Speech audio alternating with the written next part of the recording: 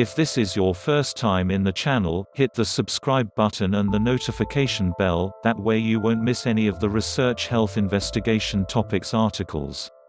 Atkins and Ketosis. The basic principle of the Atkins diet is that a state of ketosis will help you burn your fat stores as energy. Many people, even those who are on low carbohydrate diets, don't quite understand ketosis and why it works. Most diets are calorie reduction diets. They help you lose weight, but some of the weight is from fat and some of it is from lean muscle tissue. While you may look smaller on the scale, your metabolism is actually slowing down.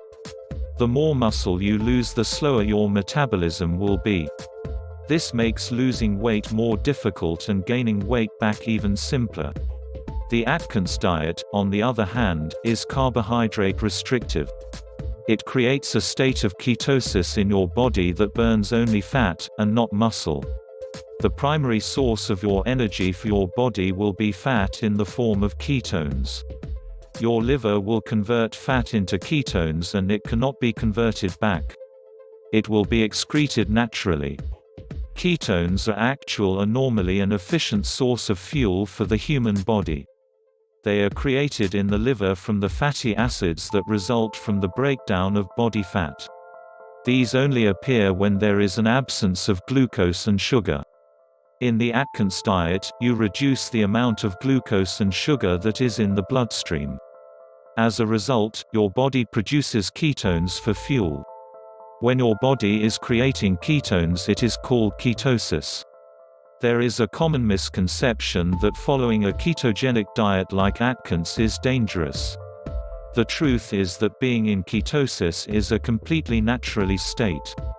The human body creates ketones to use as fuel in the absence of glucose. In the Atkins diet book, Dr. Atkins suggests using ketone testing strips to determine your state of ketosis during dieting. These small plastic strips are held in the urine stream and contain a special chemically treated absorptive pad. This pad will change color if ketones are present in the urine. With the presence of ketones, the strip will change varying shades of pink to purple. There is a color scale on the label of the bottle that will help you determine your ketone levels. Ketone strips are available in any pharmacy and can be found among the diabetic supplies. In some stores, they are kept behind the counter, so you may have to ask for them. You won't need a prescription to buy them though. Once you open a package of ketosis strips, they have a shelf life of 6 months. It may be helpful to mark the opening date on the box. Ketone strips will let you know if you are progressing correctly on the Atkins diet.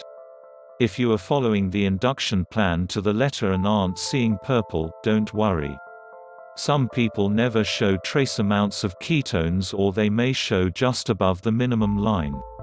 As long as you are losing weight and inches, then you are successfully using ketones. Also, if you've just exercised a few hours before using the strips, you may not see purple. Some dieters may mistakenly believe that a dark purple result on the testing strips means that they are losing weight faster. Actually, the darkest purple color is a sign of dehydration.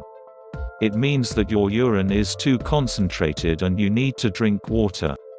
Ketones come from fat in the bloodstream, whether it is fat that you eat or fat that you burn. So if you eat a meal heavy in fat and then immediately use a testing strip, then you'll see a dark purple result. Use the strips as a guide, but don't get hung up on the color. Reaching a state of ketosis is key to success on the Atkins diet, and it is simple as eliminating carbohydrates from the diet. Make sure to follow the eating plan correctly and use the ketone testing strips as needed. For more resources, please check the links in the description of this video. See you next time.